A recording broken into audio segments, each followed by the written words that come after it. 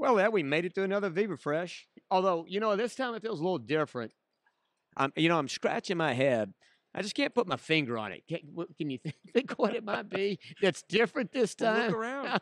Well, mean, I'm looking around and I'm trying to figure out what the hell is going on. You I need don't know. my glasses or no? I mean, we're not in the lobby between like The toilet. the men's room Remember, and the. we were so close to the Well, I mean, toilet. I'm trying to last- keep it clean, women's room, men's room, ladies' room, men's room. Yeah, that's where we're at last year. So, no, we're smack dab in the middle of the expo floor. So, awesome. Yeah, for sure. Awesome. And Viva Fresh is close to you and I. It's in a special place in our heart. Sure. Being from the very front of this thing, they've been so good to us. The show, the Fresh Cred, it's been a great partnership, and again, it's been good to be part of it. We're beyond thrilled to be here, be able to attend, be able to do this from the show floor, and be part of it. So it's been great. Yeah, and for those of you listening, you're going to hear from sponsors, guests, individuals today, which without we couldn't be here. We definitely want to thank them. Colimex, B&M Avocados, IFCO, Full Tilt Marketing, Santi's Produce, Sunfed, Splendid, and Produce Careers.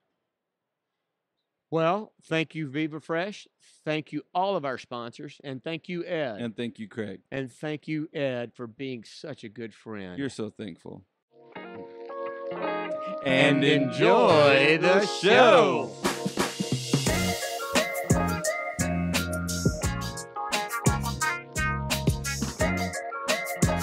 All right. Well, Ed doesn't like for me to be surprised that we're back. So, hey, we're back, and nobody's excited or surprised. Right? Is that better? We're just going to have to Google some options. I don't know. I don't know how we're back. How about just welcome back? How did Johnny Carson do it? How did welcoming Johnny people Carson? back? That's welcome who? That's also very What's like very good? egocentric that we're back. Like, how about welcome back? Welcoming people back. You know this show? Welcome back to the place. Welcome back, Carter. That is what. Yeah. Okay. I know. I just tapped the table. I just freaking violated rule number 1. All right. We're gonna do a tap jar next time. We're gonna have a jar, and every tap is gonna be $5. Oof. It's gonna get expensive right here in the middle. Let me just tell you. Yeah. All right. I like tapping. Yeah. Yeah. So, well, hey, we have with us Bobby Grinstead comes to us from Fresh Edge. Welcome. Welcome Thank here. you for being here. Yeah. No, thank you for having me. Appreciate and it. welcome, I guess technically back to Texas for you. Yeah. I mean, I know you don't reside here like myself any longer, but were you born and raised here? Yeah, born and raised, born in Houston, and then pretty young moved up to Dallas. So glad to be back. I've lunched both days, gone out for barbecue. It's what I missed the most out of Texas, I think, or one of the most. So it's been good. Yeah. Nice to be back. Now, so Colorado Springs, right? Yes. All right. So Colorado Springs, do you have a smoker there? Have you put in a smoker so you can impress the neighbors? I have an offset smoker. I only get That's to where it you live now? Yes. Oh my God. Have you ever been? I think I'm in love again. Hopefully That's not. a good spot for me. I get tired about Colorado Springs when I go to northwestern Colorado on my annual hunting trip. Okay. So if you have space for I was going to say, truck and a Ed's small now, trailer, now you're just an about to get it. overnight spot. I mean, I'll be out before you go to work. Yeah. Yep. Hey, it's We'll talk about it incredible. later. You don't have to say no now or yes now. We can totally talk about it later. It's a hard maybe. Yeah.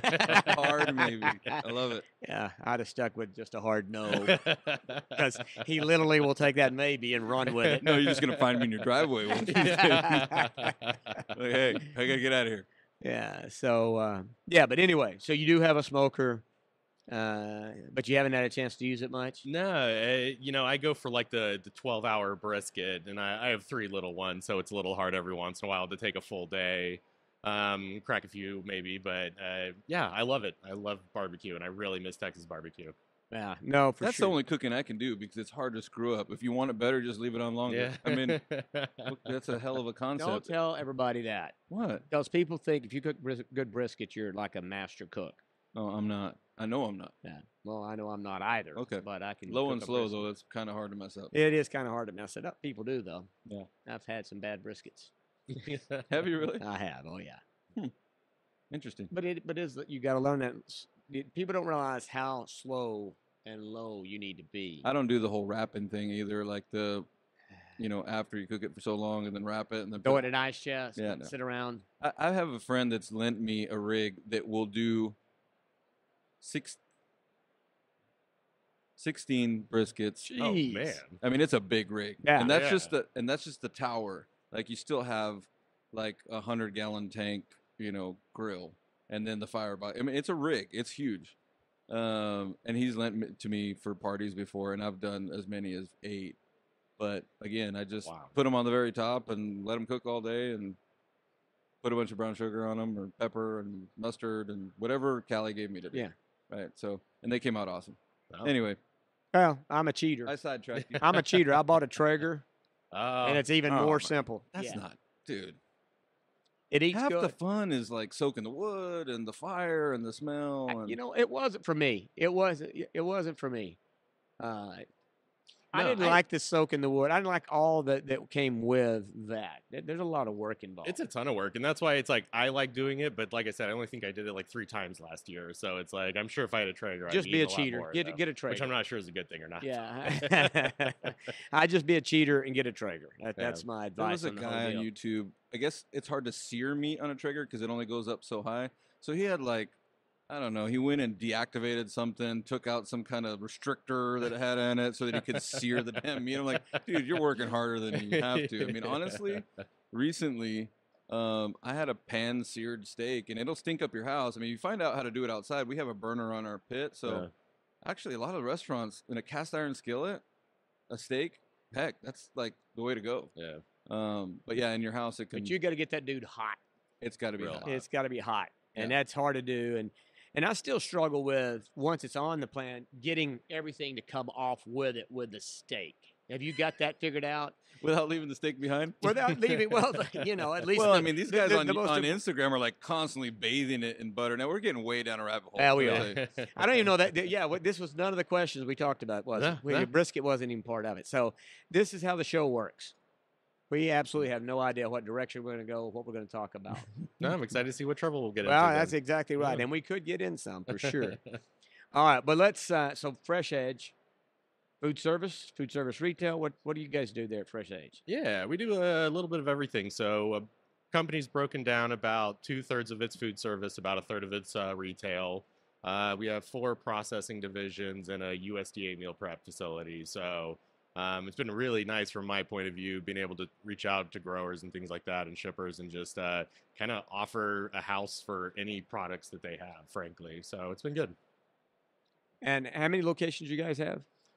I think we have 9 distributors within network, mostly concentrated in the Midwest through Tennessee. We do have a facility in Florida and Alabama and an operation in Houston, but mostly kind of in that Midwest corridor going down. Gotcha. So, and you guys are in the news a lot, still actively doing some acquisitions, I believe. Yeah, it's going to be a really interesting process. We swapped equity partners about 6 months ago. Swapped out what, I'm sorry? Equity partners. Equity partners, gotcha. Are private equity backed. We swapped them out. We'd outgrown our previous one. So we kind of moved on and we found a new group that's really interested in working and growing with us. So it's been a lot, and there'll be a ton of consolidation, I think, in the next 6 months, year, not even just us, just industry-wide distributors. It's gonna be a pretty crazy time. And of course, Sunfed, we were part of one of those acquisitions. We're part of the Grub Market family. Sure. And I believe exactly what you're talking about. I think for this business, that's a direction we're having to go, right? In order for businesses to be able to come together and start to make money and survive some of this stuff, I think consolidation. Go ahead. No, and I think I really like. I think actually, as we kind of talk about it, some of our business model was similar to Grubs and you, where we're putting a high premium on keeping the companies independent, keeping their personalities together, things like that with it, and just being able to offer them some new resources. So. Probably somewhat similar. Very all similar. the companies with under us have kept their original names, original management, all those type of things on it. We really don't want to mess with what's made those companies and the special sauce that they all seem to have. But man, there is a lot of money pouring into the food space, produce space, but the controlled environment, ag stuff. Definitely. What do you think about that? From which, I mean, there's just a ton of money coming into it. Yeah. And it seemed like when interest rates started going up, it slowed down for a little bit, and then it's kind of picked right back up. So a lot of people are interested. I think everybody kind of sees this as a good opportunity. Everybody eats, and so there's a lot of dynamics that maybe are able to get straightened out from our supply chains. But sometimes I think people are half crazy on Yeah, it. yeah. You It's look at it. just, Yeah, we look at this stuff, and it seems like, oh my gosh, now, for you guys, do you do much with in that space? Not so much on the growing side of it. We started reaching out, and especially with how transition might look for this year for certain items and things. We've started working with it, but as far as I know, with Fresh Edge, we haven't really started investing in any type of like grow houses or Gotcha. anything like that. Gotcha. We're trying to just kind of stay focused and be as good as we can, kind of in our space, and just make sure that we're aligning with good partners on the sides of us, so that we can all kind of rise together. Yeah. Interesting. Yeah. So where are we at now that we're the other side? You guys, I know, had a lot of restaurant business during the pandemic, and were heavily affected by that and the shutdown. Where are things today? Everything's been going really well. What's odd is more recently we've kind of found the retail side a little softer for us than the food service has been for this last few months on it. Usually we kind of expect in January everybody's trying to eat clean, New Year's resolutions, things like that with it, and we usually kind of get ready for a really clean, healthy retail. And it didn't seem, and we've been kind of looking at this, and everybody's been talking about the recession that's coming and how it's going to affect things and stuff like that, but all of our companies in food service are above pre-pandemic levels at this point. So you follow this more than I do, I'm sure. Pre-COVID, I remember seeing some statistics that pre-COVID, the consumption was about 50-50 retail versus food service. Obviously, during COVID, food service went way down. I mean, when you say it came back, or you think just generically or generally, you think we're back to 50-50, or is it, does the scale tip the other way?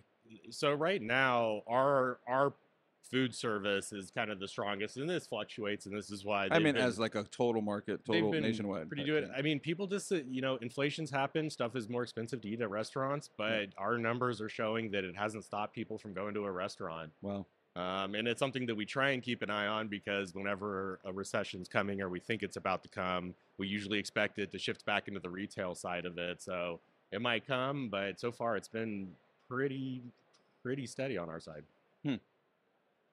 Yeah, that was a curious question for me, and I'm curious of that too. Although, if I think about it, my own personal life, I've probably spent more in restaurants in the last 12, 15 years, or 12, 15 months than I did the post, and based on what I see at the restaurants, it looks like that, other people are spending the same way, right? So I don't know. I'm curious about that, because I'm like you. It's a 50-50, 50% of every dollar consumer food-wise.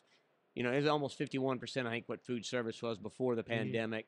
Obviously, it dropped dramatically during it, but I'd be curious to know. And it's something that we're trying not to take it granted and really doing it, because when COVID hit, that was a pretty terrifying time for us. Just with inventory, what do you do with that? Luckily, we had Indianapolis Fruit that really helped us kind of pump through the retail side of it and help. But the receivables were really scary there for a little while on just what a restaurant's going to do in 30 days when they have no customers type of thing. So it was pretty scary, but I think it actually made our company a little bit stronger on rethinking how we want to approach things. And even through COVID with like labor or something, you only have X number of drivers. How are you going to do this? And how are you going to pick your spots? Things like that. There was some crafty stuff going on. I mean, there was a lot of distributors that were doing, mixed boxes of fruit and veg, or mixed boxes of, eggs and meat. And HEB, for example, early on started partnering with local restaurants, and they were providing prepared meals, from local restaurants. I think Alamo Cafe was one of them. I hope I'm not wrong there, but anyway, so that was interesting, right? Yeah. But obviously, not every restaurant has that type of either ability or connection, but that was kind of an example of some extraordinary activities that happened during COVID. Yeah. Craig, how's the last 6 months or everything been for you guys? this first quarter of last year, if you go back and look at last year, we were really just across the industry. Production struggled in our space, and that January, probably January, February, but first quarter of last year was difficult. Yeah. Really difficult, really from a production side, and really prices didn't reflect. Although they were better, they didn't reflect enough. Input costs was impacting everybody back then. We hadn't had a chance to adjust to the impact of the input costs. Fast forward to this year, and it's dramatically different. But I think a lot of that is, the input costs are still high. Yeah, everybody's still struggling with it, but it's one of those things where everybody's been able to adjust.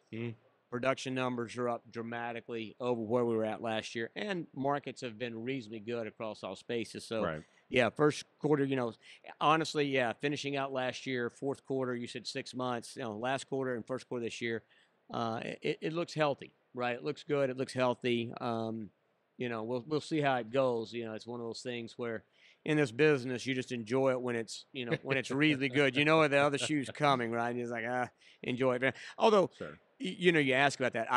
When you look at our space and so all the rains they've had in California, and it's obvious what's happened to the berry guys and even the lettuce guys right now. But you start to look at the stuff like the bell peppers in Coachella. You start to look at, those rains have delayed plantings in a big way, right? And It's a domino effect. Or it is, and it's the delayed. butterfly effect, right? Yeah. But it's a delayed, and we're not even sure, what it looks like. But we still think that there's some going to be some challenges on production as we get into the summertime. Absolutely. And markets will probably reflect some of the struggles. Well, I don't know. I don't see inflation abating too much inside the produce department. And worst part of it is if you look at the numbers, what's getting reported right now, the packages are going down. You got consumers buying less product, which that's what happens when prices go higher. Yep. They switch out. So it's kind of like they're making clothes bigger. Consumer packages go down. You said, never mind. I was talking to somebody the other day. You went somewhere else. I You're totally went somewhere else, yeah. but because honestly, clothes are being made bigger. So, but we can talk about that another day. Funny. Yeah. My clothes aren't being made bigger. No, in general, I think as an industry, they're making clothes bigger, so you think you're still the same size, but the reality is you're not. You're not. Yeah. So a 34 is not a 34 anymore. Interesting. I guarantee it because I purchased. How can that even be? That's math. 34 inches No, it's is not. 34 inches. It's the size. It's not the inches. Believe me, it's not. So have you pulled out like an old pair of pants and tried to? No, so there's a specific brand of hunting gear that I use, and Okay. it runs small or it runs true to size, and they tell you when you order it, measure yourself. And I measured myself, and it's true. My waist is 2 inches bigger than my pant size. Huh. Like my pant size is 34, but my waist is 36, and it's true. They're like, I think clothes are being made bigger. It's kind of psychological. It's like a psychological, marketing tactic or something like that. but- Interesting. yeah. Yeah. Anyway, That's rabbit hole. something, yeah. Rabbit hole alert. Rabbit hole, but that you know what? I wasn't sure where you were going with that whole thing. I mean, I'm not sure how we got there, but Me neither. meanwhile, It's back just at the sometimes ranch. things just trigger. Sorry. So, But labor, transport, I want to talk about that No, because yeah, we haven't you- talked you- about that that- at I- all that's good. today. Well, no, I mean, labor continues to be, we've, as a company, my day job with IFCO, we've invested millions of dollars in automation because labor, particularly in those markets where we operate, where we have, highly competitive labor pools, it's very difficult. And we continue to struggle with labor and invest a ton of money in automation. So I wouldn't say it's slow going. I mean, we're on pace, right, to convert the facilities, but that and transport, I think the last numbers I saw was like the load to truck ratio is like 1.85 to 1. I mean, that scares me more than anything. That, like, I grew up in the trucking business. I drove a semi at 12 years old. I was on the road cross country at 18. Wild. and That doesn't happen He drove anymore. a truck when he was 12 years old, and they're worried about automated trucks driving down the road. I mean, Out in a field, dude. My dad would just turn me loose with one, but not on there's the road. nobody going to arrest you Not at this on the road. point, bro. Okay, no, it's fine. But seriously, like, there's just not that many opportunities to do that kind of stuff anymore. I mean, Yeah. I'm super concerned about what transportation looks like in the future. Through the scholarship fund, Viva Scholarship Fund, we are offering scholarships to not only students at 4 universities, but also, trade schools, as long as it's related to, the fresh food industry, produce industry. And, we need to do better about promoting that and seeing if we can get some folks interested. But it's a real concern. The transport part is, I think that's a harder thing to spool up than anything, because it's a skill, it takes experience, there's liability involved. I remember even back then, just to get insured, like to be covered on insurance, you'd have to be like 25 years old, right? So by then, who knows if somebody's interested in doing that kind of work, or that being in that line of work. So it's going to be tough. I don't know if we'll ever catch up. You can have all the trucks in the world, it's the drivers you don't have. Yeah. Right.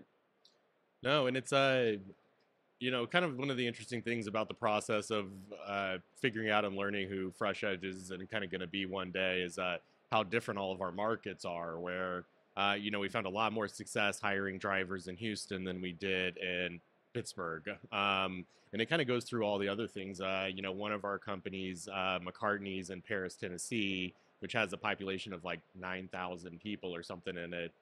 So they have to hire a percentage of the city to fill and run all the roles in their operation and things like that with it. So we've really seen kind of a huge spectrum, all the way through like the Chicago market and it just being a totally different beast with different challenges. But driving is going to be hard.